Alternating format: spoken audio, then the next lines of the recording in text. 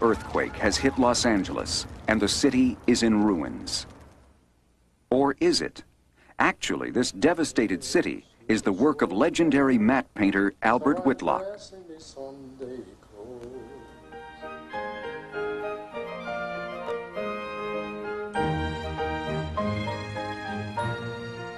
It may surprise you to learn just how many famous movie scenes were created by the fine artists of the effects world.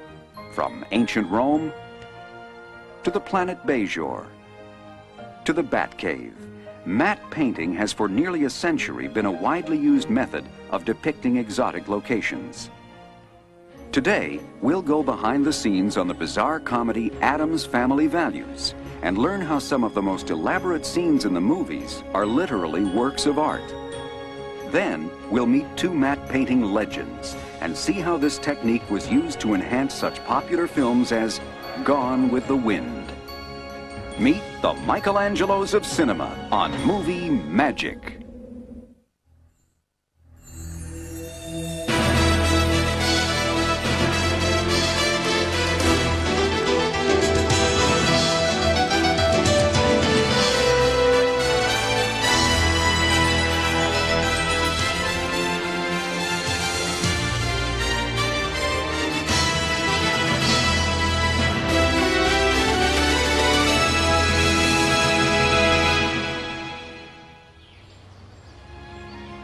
In this scene from Gone with the Wind, few moviegoers realize that the panorama above Scarlett O'Hara is painted artwork.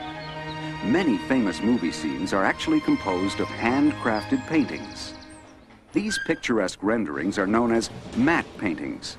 The artists who make them are some of the most admired individuals in the effects world. Creating a matte shot involves painting a set or location which would be too expensive or even impossible to photograph live. One of the finest matte painters working today is Sid Dutton. He and his partner Bill Taylor run Illusion Arts, an effects studio in Los Angeles. This studio has created spectacular vistas for Cape Fear, The Never-Ending Story 2,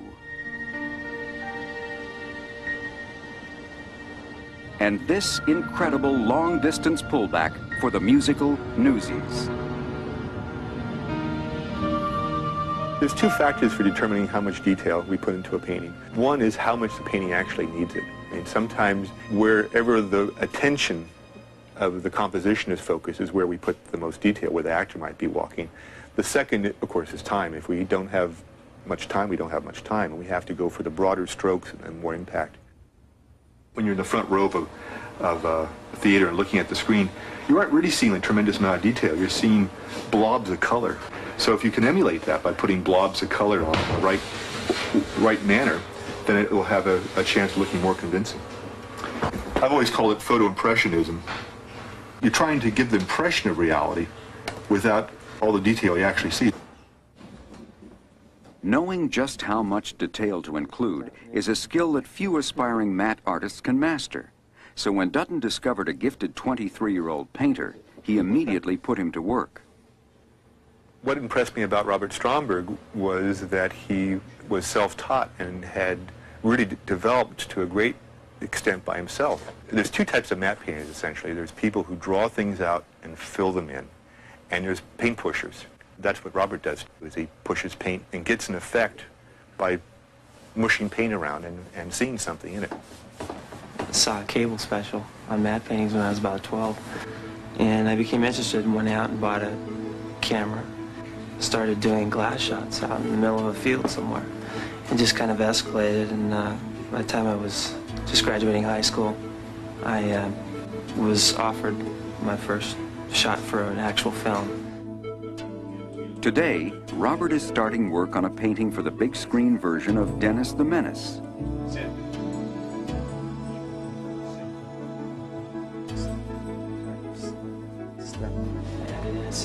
It's far away enough where you can get away with it. As the painting progresses, Stromberg must rely on his color sense and keen eye for detail. It's hard for me to enjoy what's out in the country. If I'm taking a drive, I spend more time figuring out how it was created and why the colors look the way they do, why the light's hitting it a certain way. You feel that you want to understand how it works, and eventually you do. And coming in here, it's very easy because it's already painted in my head. I already see it finished. It's just a matter of actually going through the process. Once the painting is completed, it is turned over to cinematographer Bill Taylor for filming. This is where the matte painting is brought to life. By carefully adding elements such as miniature trees and a moving train, Taylor will add depth to this two-dimensional painting. A computer-controlled camera allows Bill to give precise movement to the shot. The hardest thing in a shot that's pure painting or entirely artificial is just making it look real.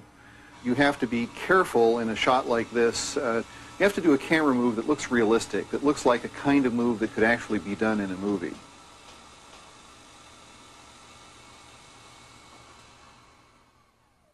After the painting is complete and photographed, it is edited into the film.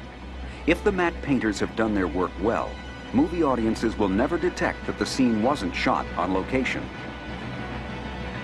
Elements like a miniature train help audiences accept a two-dimensional painting as reality. This is one of the many tricks of the trade employed by matte studios. Here at Matte World in Novato, California, a team of experts are shooting a rain element which will be added to a painting to simulate a dark, stormy night. What appears to be rain is actually baking soda, fed through a special sieve. A computer controls the rotation of the sieve, ensuring a consistent, rain-like pattern. Cameraman Wade Childress shoots the rain element against a black background. Later, the black will be replaced optically with a shot of a matte painting. Another time-honored matte technique involves letting light pass through holes in the painting to simulate city lights. Matte artist Michael Pangrazio is lighting up the city of Salem in this painting for Disney's Hocus Pocus. We're putting dots of light in the city, and it's done by scratching through the front layer of paint, because this is painted on a pane of glass, and then it's backlit with an additional light. And it pushes the exposure higher than white paint can give you by lighting what's behind it brighter.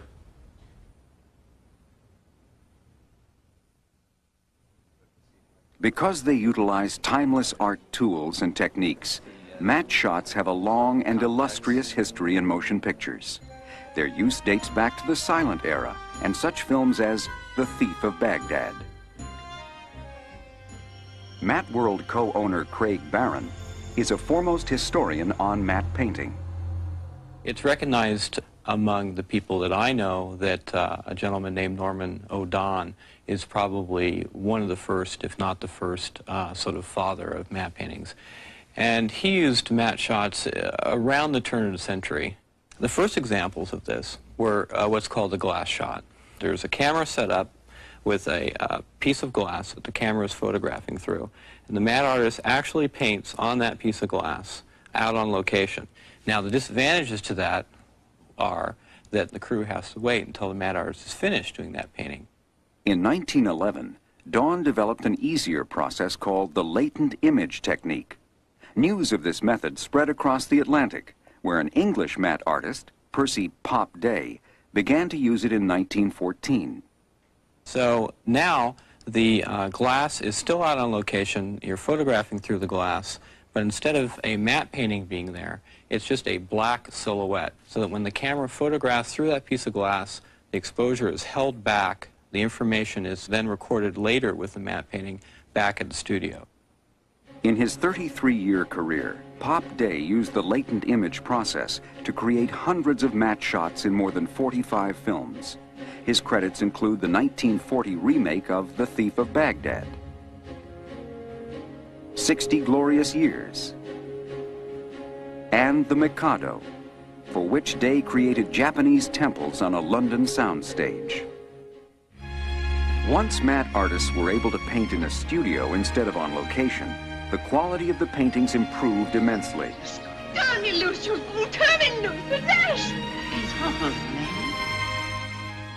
In 1939, Gone with the Wind required more than 100 flawless matte paintings. A small army of painters, overseen by photographic effects supervisor Jack Cosgrove, was charged with bringing the Old South back to life. Nearly all of these matte paintings employed the latent image technique. This spectacular Atlanta cityscape was created by filming a dirt road on the MGM backlot in Culver City, California, and then adding the painting later in the special effects studio. Stop! The crew of the Yankees coming! I'm afraid so, ma'am. The Army's pulling out. Here's a film that is supposed to be taking place in the Civil War South. It was photographed, for the most part, in Culver City. There are hundreds of matte paintings in that movie. Civil War battlefields, Terra, all these things were created with matte paintings. With matte painting firmly established as an important visual effects medium, new masters of the craft began to emerge. Walt Disney admired the work Percy Day's stepson, Peter Ellenshaw, had done on Treasure Island. In 1948, Walt brought the Englishman to Hollywood to work full-time for Disney Studios. He would always be telling people here that he had a young artist in England who'd worked on Treasure Island, and he made it so you didn't have to go to some island. He could make it look as though it's in the island by painting these things. Ellenshaw became a valued member of the Disney team. In 1960, his stylized matte paintings of England won him an Academy Award for Mary Poppins. Well, Mary Poppins was an exciting film, mainly because Walt Disney was involved from the very beginning. You didn't have to make it so real that it didn't look fanciful. It's a wonderful film. Everybody still loves it, don't they? While he was at Disney, Ellenshaw began to work on his own paintings on the side. In 1987, he retired from the film business to pursue fine art. Peter occasionally emerges from retirement to help out his son Harrison, who heads up Disney's Buena Vista Visual Effects. The two painted side by side on the hit film Dick Tracy. Meanwhile, one of Ellenshaw's former associates, Albert Whitlock, had also become recognized as a top matte artist. Whitlock's outstanding career at Universal Studios was highlighted by 2 Academy Awards and by his work with one of the world's greatest directors. Hitchcock, of course, was the outstanding director in my life. I had a special relationship with him. Now, of course, he was a master, unquestionably. And as far as matte shots were concerned, and anything else for that matter, he always was able to tell you what he wanted, but why he wanted it. Alfred Hitchcock asked for this painting from the birds to give a bird's-eye view of the chaos created by the film's airborne antagonists.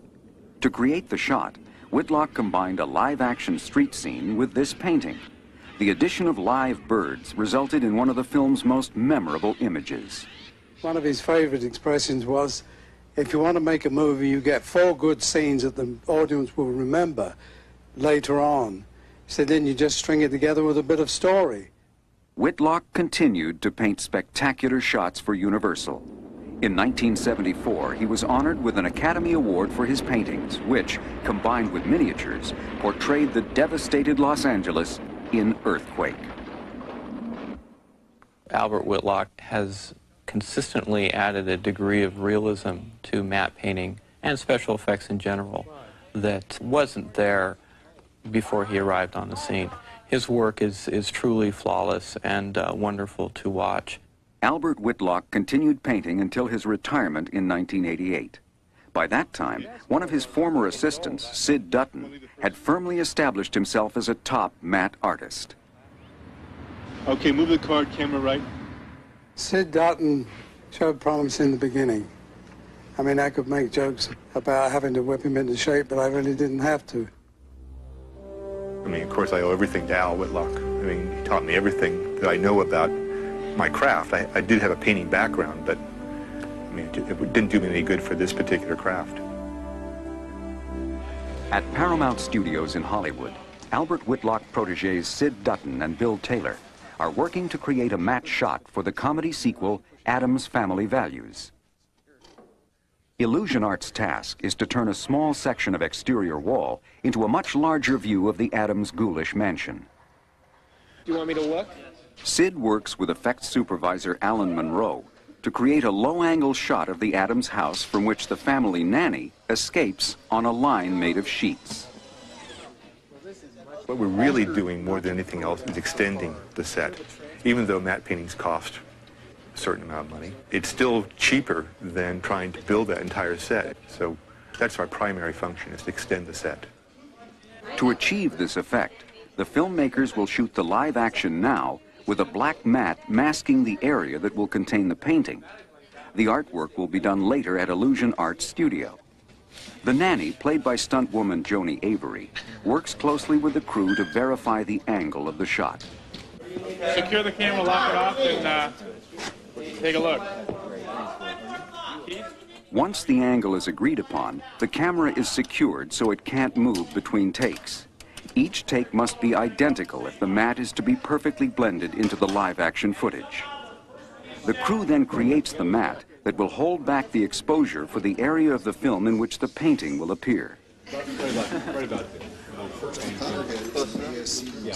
Depending on where the mat is placed relative to the camera, the mat line can either be soft or out of focus, or it can be very hard and sharp.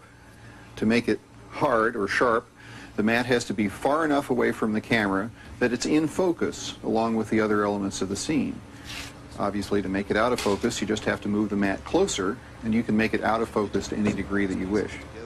You'd use a hard mat if you wanted to go around a sharp edge, like the edge of a building. A black hood is then draped over the camera so that no light can pass between the camera and the mat. This ensures that the area covered by the mat remains unexposed. And let's roll, please.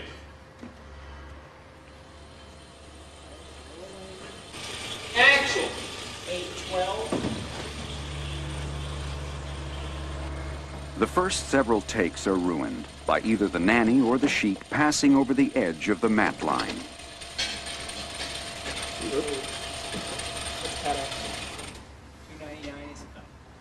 That's a cut. Her fanny went into the mat line. If any part of her body goes under the mat, that part of her body would disappear. Right there, you came out a little bit too far, and the rest. And you were fine. And the rest of the climb, perfect. yeah, the rest of the climb was perfect. You also sort of have to hug the face of the tower as you start to come down. As you come down more, you'll have more latitude to swing out. Okay.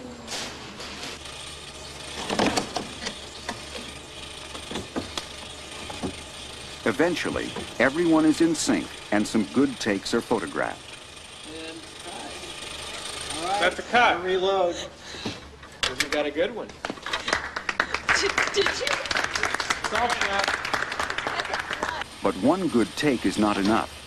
Since the latent image technique involves imprinting the painting directly on the live-action shot, sometimes several takes can be ruined before the shot is perfect. The good takes are broken down into separate rolls, and they're stored in the freezer. When the painting is finished, we take the good take out of the freezer, thread it up into the camera, and expose the painting onto the good take, into that unexposed area that was left reserved, so to speak, by the mat. When the filming is complete, Robert Stromberg is assigned the painting duties. Matte camera operator Mark Sawicki projects a single frame of the film onto a blank canvas, allowing Robert to sketch in the matte lines in pencil. That's it. That's all I need.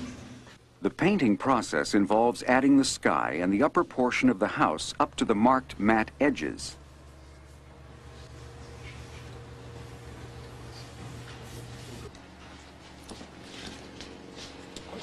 It's still a little bit fuzzy. Still a little fuzzy. I didn't have to bring. Yeah, what I think it is, it's on both sides. It should be a little bit thicker, this board. Yeah, I think so too. This one. When the painting is complete, Stromberg brings it to Sawicki to complete the shot. This is the exact same film that was shot on location. So this has only the live action element. This has the nanny on it, and it has not been exposed. To add motion to the painting, Sawicki will expose the film in such a way that the clouds appear to move across the screen. What this mat's going to do is just reveal that area of the painting where the sky is. He'll do this by creating a split, which is accomplished by exposing different portions of the painting in separate passes. There's a mat in front of the lens that leaves only the top part of the painting exposed. If that painting is moved slowly as it's photographed, only in that top section, it will appear on the screen as though the clouds at the top of the frame are moving from one side to the other. Matte technician Lynn Ledgerwood turns a small hand crank to move the painting. The process is precisely timed so that the clouds move as the nanny descends. As the final shot shows, the moving clouds are a crucial element in blending the painting with the live-action shot. The overall effect makes the Addams house a spooky haunt from which a nanny would want to escape. While matte artists contribute to some of film's most memorable scenes, they will never achieve the prominence they deserve, for a very simple reason. They're trying very hard to be undetected, and the better they are at being undetected, then nobody will know about them. I think the beauty of matte work and the reason why it's lived right through into this very sophisticated era is because it's, as mathematicians would say, it's a wonderful equation. Piece of glass, some paint, and some film. You know, and it's just common sense putting it together. I mean, really it is.